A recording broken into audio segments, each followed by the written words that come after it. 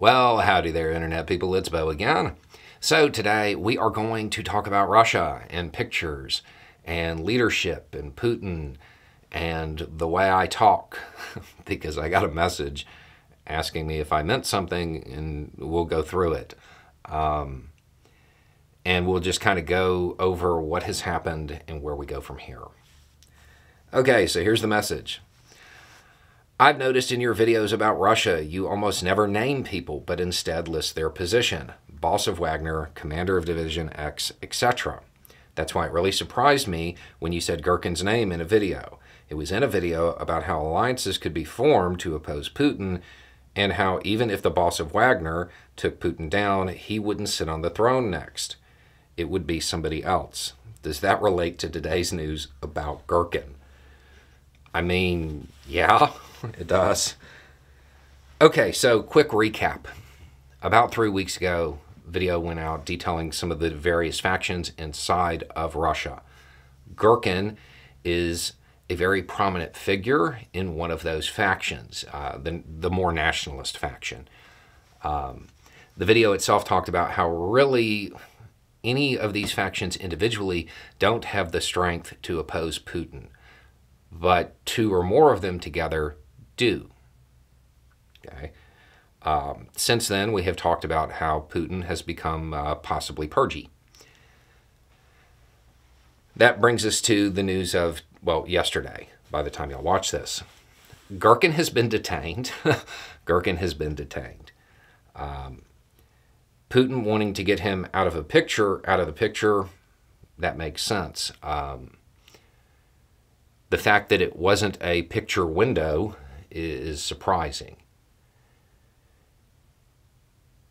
The reality is Girkin, if I had to choose somebody 3 weeks ago as to who would be sitting on the throne next, as I kind of insinuated in that video, yeah, that's who it would have been. If he had aligned with Wagner, pushed things, it was a real possibility.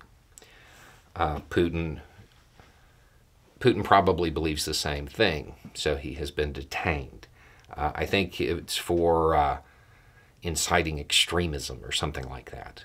But he is in custody at the moment. That may prove to be a mistake.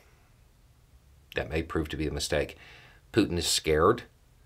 He knows that he has lost the ironclad grip he had on the factions. And it is causing him to behave in a more polite manner. The problem is the factions that he has nourished over the years, they confuse politeness for weakness. Taking them and detaining them, that leaves them in play. There's somebody that could be brought back later. If the political situation changes. And they might be able to communicate with the other people in their factions or other factions. Putin he's making an error. You cannot do what he is trying to do half-heartedly. Now, to be clear, what he's trying to do is wrong. It's not how a free country operates, but I don't think anybody watching this channel is under the delusion that Russia's a free country. So, unless the sentence for Girkin is a very permanent one, you'll probably still see his name again in the future. And Putin's grip is slipping. Not just is there insubordination out in the field in Ukraine. Since they removed a lot of those commanders, they are getting more and more units that are basically like, oh, you want that hill taken? Why don't you go do it yourself? Not just is that occurring because the fear isn't there. It's happening within the upper echelons, those that are close enough to him to actually make something happen. He's making mistakes. Yeah, it is It is rare for me to name somebody,